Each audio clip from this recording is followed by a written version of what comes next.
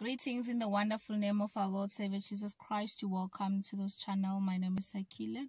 God today is saying there's a special person who understands you, who feels you, who hears you out, even if they consider you dead, even if they consider you not living, even they consider you not valuable. But there is someone who knows you very well. There's someone who can feel you. There's someone who understands you. God speaks about the book of John when Jesus was told that Lazarus is no more. Jesus continued to do whatever that he was busy doing.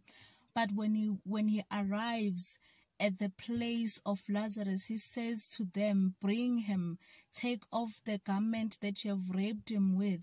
The Bible says, they said, but God, this person is already smelling. This person is already of no use. There is someone who understands you very much better than any other person. There is someone who considers you. There is someone who feels you.